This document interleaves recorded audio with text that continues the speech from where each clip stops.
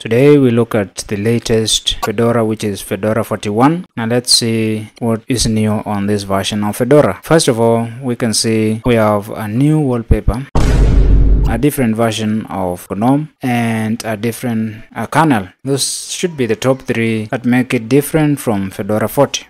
Now let's begin with a simple tour of the OS, very similar to what you've seen on Fedora 38, 39 and even Fedora 40. So it's the usual GNOME tour for the GNOME 41.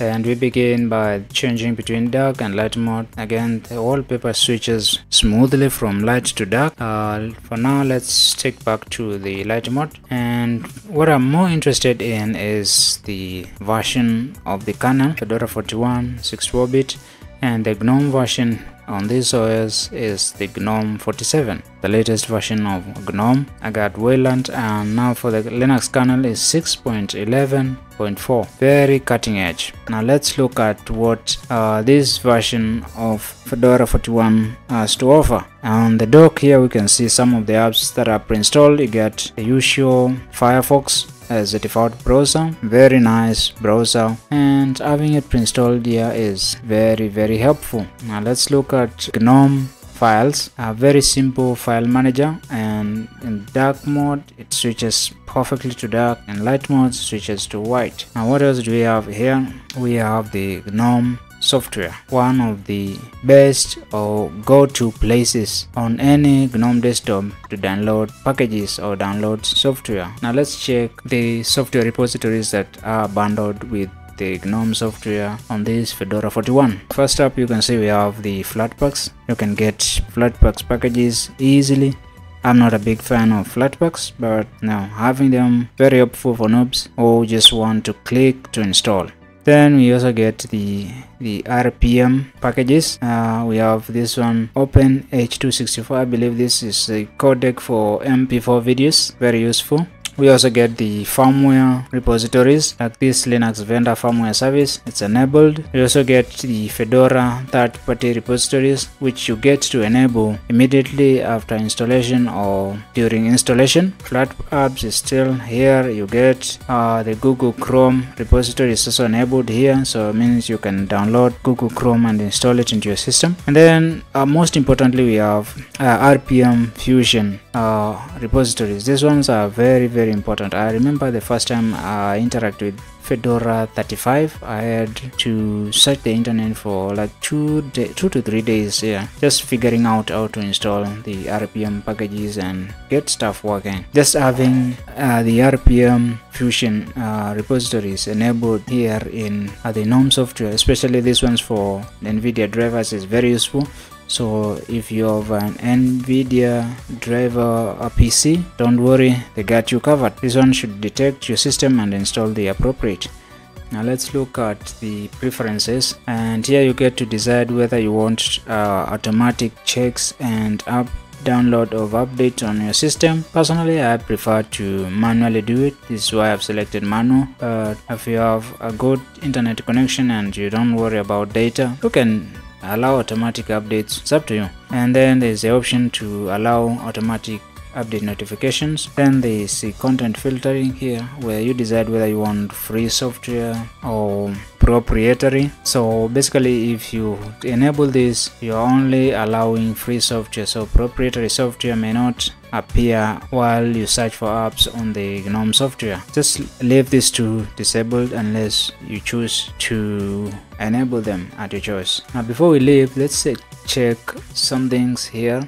On this GNOME software, you get to see the available softwares that you can download, and then below here you can see there's the option to get all the codecs that are not pre-installed. And this one, just being able to get the codecs to play all kinds of media on your system is very important. These ones may be very difficult to install if you didn't have the GNOME software, and the fact that they've included them here makes it very helpful. Then there is the drivers for your system. So this one should detect your system, and if you have an NVIDIA system, it should download. If you have an Intel system, it will be able to detect when you run updates on Fedora 41 after installation. Now let's look at the desktop and the number of apps that are pre-installed. Fedora 41, and basically most of the latest Fedora releases, they come with very minimal pre-installed apps. We can see there is the camera right there, there is the maps, and the Fedora Media Writer. Very useful. I found this one very necessary. In fact, this is why I always keep a copy of Fedora in my bootable USB. In case I need to create another bootable USB, I can always plug in a live session of Fedora, and then I can access Media Writer easily. Then there is the GNOME boxes. This is the virtualization software that is very important and is available on GNOME desktops. So having it here in Fedora is very useful. This one, GNOME boxes, works out of the box after installing Fedora on your system. Although I was trying that on Fedora 40, should work the same way on Fedora 41 since it's pre-installed. And then we also get LibreOffice word processing software. The one that isn't pre-installed here on Fedora 41 is version 24.8, which is latest and should do all your word processing work from over here. And then you get the usual terminal. The fast fetch is not pre-installed. Let's say NeoFetch.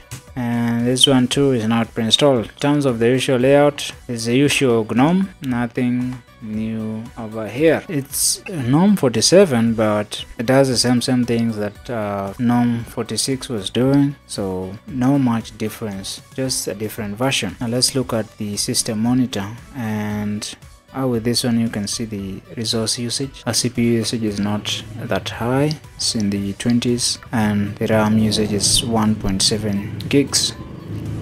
So Fedora is not that high on resource usage. We have the rhythm box. This is a music player. Should be able to play your music and audios very easily. Then we have disks. One of my most used applications, especially when I'm running a Fedora in a live session. So I use this one to partition disks, especially when I want to install a new OS or I want to do a boot a system. That's all for today's video. So do you think there is much difference between this and Fedora 40? And do you think it's worth clean installing your system from Fedora 40 to 41 just for those three new features that I mentioned? A different wallpaper, a different GNOME version, and a different kernel. Let me know in the comment section below.